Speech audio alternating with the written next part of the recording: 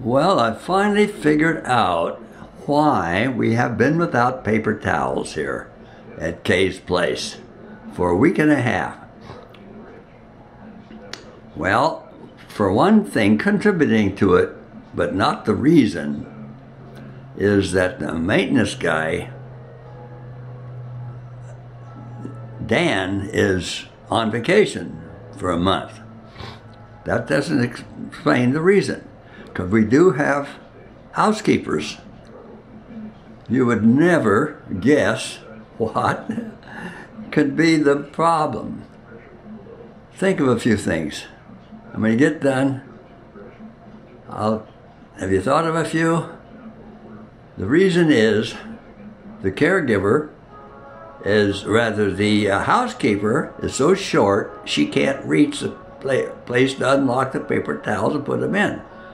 So I went to the nurse's station yesterday and asked why they were getting paper towels, and she said she'd look into it. And later on, I opened the door from Kay's room, and there was a short woman coming in with two ladders, short ladders, 4 or 5 footers.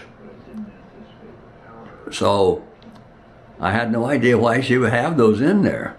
Anyway, I talked to Lincoln this morning and asked him, do they have to have ladders? I mean, can't they reach the place to put the towels in? He says no. So she had to have these ladders to get up to open the thing up so she could put the towels in. And I guess up until today, she just forget it. She wasn't going to do it. So I guess what